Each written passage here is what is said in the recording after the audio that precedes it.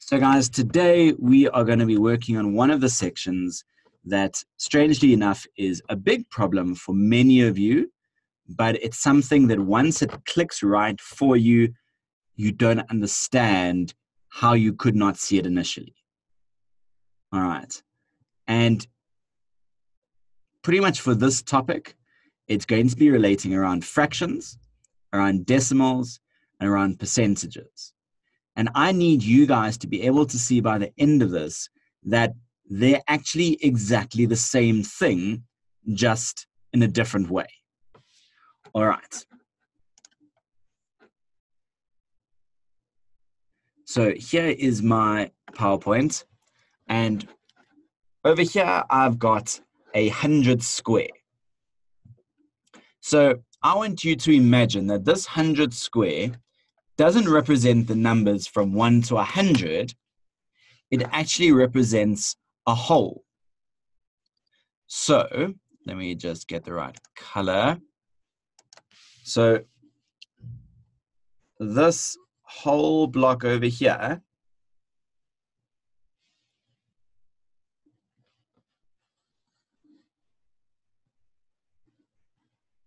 this represents 1. And I'm taking this 1 and I'm breaking it up into 100 parts, which means, in essence, these are hundredths. All right. So how does a fraction, a decimal, and a percentage relate to each other? Well, let's take, for example, a fraction. Let's take the most common, the simplest fraction of them all, a half. Well, how would I be able to represent this block broken into halves? Well, you would literally have to take the block and find where's the half point.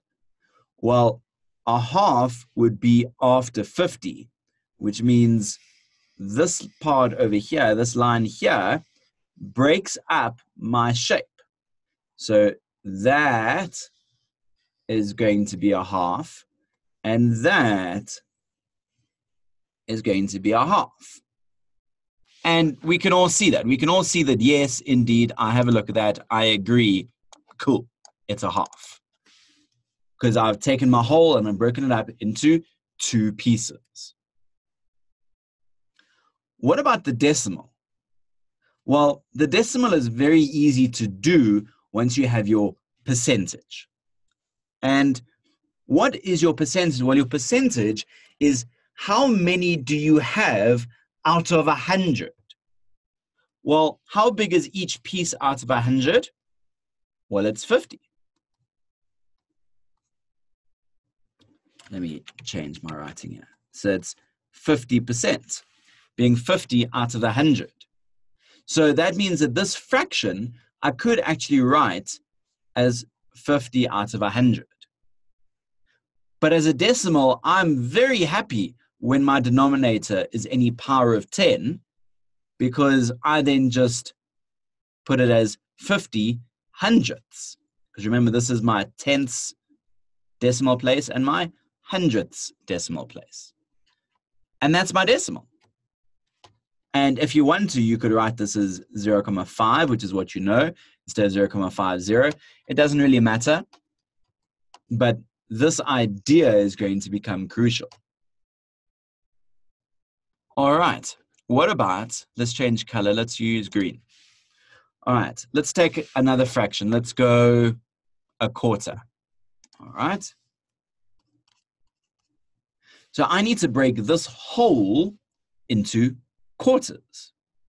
Now, we know generally that we can break it down there and we can break it across there. That's the very common way of seeing quarters. We have almost like quadrants, like your Cartesian plane. Now, we need to find out how many are in this over here. Well, we can sit and count, and we go 1, 2, 3, 4, 5, 1, 2, 3, 4, 5. So 5 by 5 is 25. But there's another way of thinking about this that would make this a little bit easier. A quarter is half of a half. And we know that a half was over there. So we need to now break this into a half. So we need a half of 50, which is 25. So therefore, this bit over there and this bit over there, we can now break this up into pieces.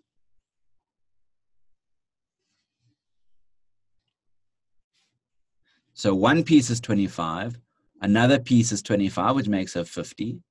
Another piece is 25, which pushes to 75. And then the last piece goes down to 100. There you go. And then we put that across there. We draw up. And then we've got this bit over there. And this is 4 pieces, each of them of size 25. So therefore, what's my percentage? Well, each piece is 25 out of my 100, which makes it 25%. And I can write this as 25 out of 100, which means that my decimal is going to be 0.25. Bam! There we go. What about if I look at a third? Well, this is slightly more complicated because a third doesn't go into 100 very nicely, does it? So I can count a way to split this third. And we say, well, 33 is generally where you split it. All right. So if I split it at 33 there, and I include that, I then have to add on another 33, which gives me 66.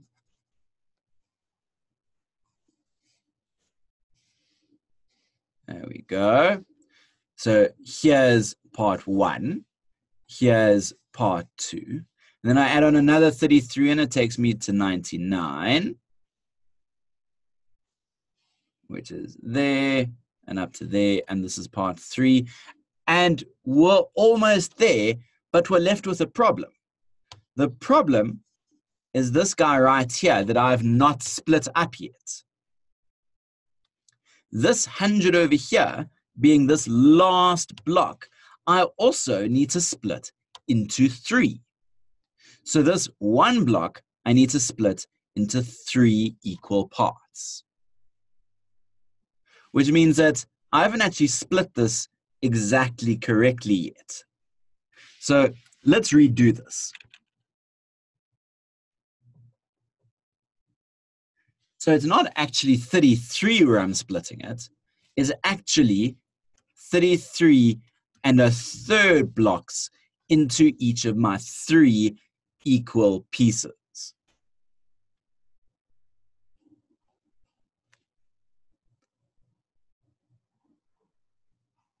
There.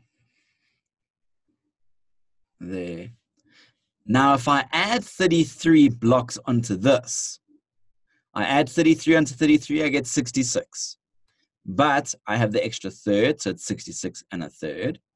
But I'm now adding my second third, which makes it 66 2/3.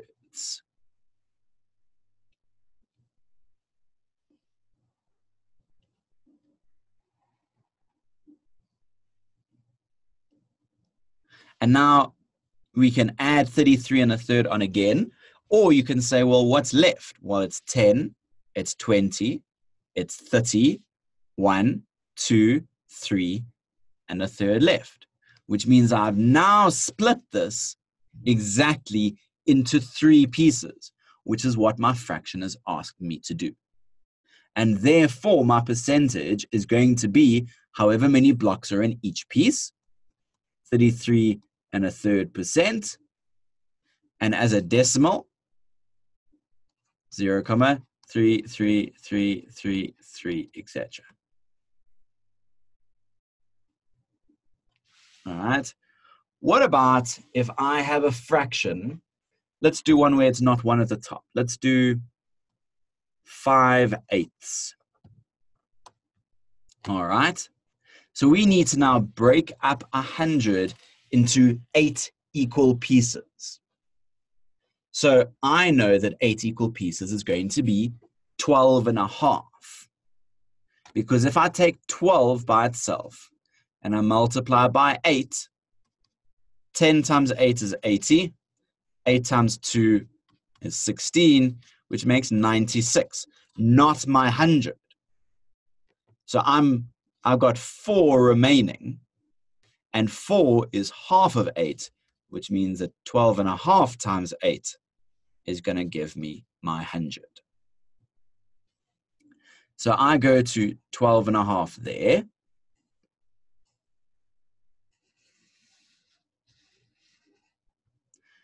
$12.5 doubled gives me 25, which also is something that is good to remember, that an eighth is a half of a quarter. Remember, a quarter was a half of a half. So we actually have the half over there at 50, halved to 25, and now halved again to 12.5. Another way of looking at it. So here the halfway between is 37.5. So we're looking for 12.5. So there is 10 up to here, plus 1 is 2.5. There is 10 up to here, 11, 12.5. There's a 10, there's a 2.5 is 12.5. And the same can be done for the bottom here. So that is 12.5 there, 12.5 there, 12.5 there.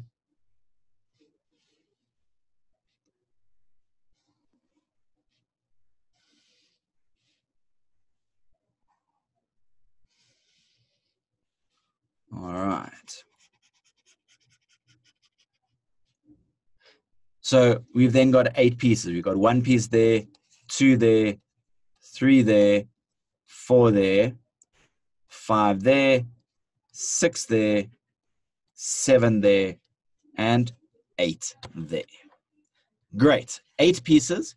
Now we're looking for 5 of them. So we need to go 1, 2, 3, 4, 5. Where does it end? Halfway after 62, which means it's 62.5%. And we know that a half as a decimal already is 0.5. So you could write this as 62.5%. And as a decimal, you just move the decimal point 2 to the left, 0.625. Done. All right, so let's try a sixth. So remember, a sixth is half of a third. So remember, we broke up the thirds into 33 1/3.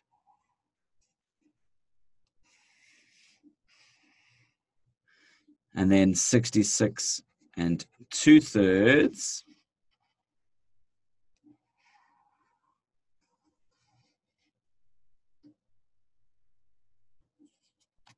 So we need to now break this up into a half.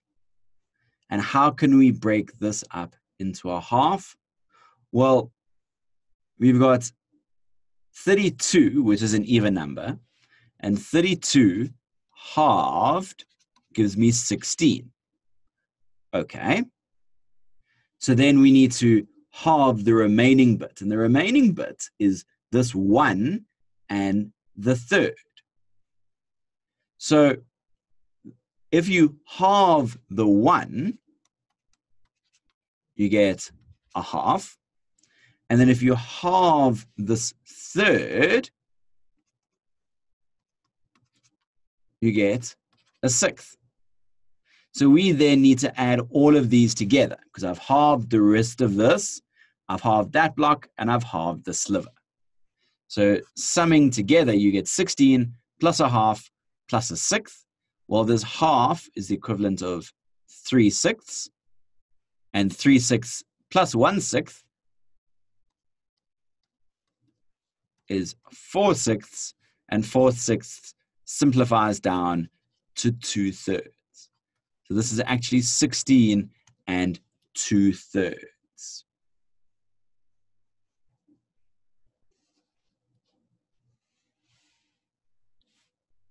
Which means here you're going to have 16 and 2/3 added on. So that's up to 50.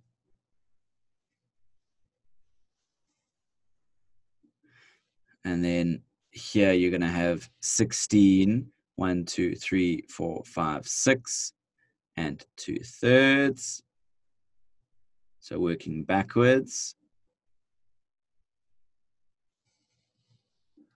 All right, and then this is part 1, part 2, part 3, part 4, part 5, and part 6. And we are looking for one of them, which makes it 16 and 2/3%. We know 2/3 as a decimal as well, because that is 16,6666666%. Therefore, as a decimal, you move the place 2 back, and you get 0,16666, etc. All right.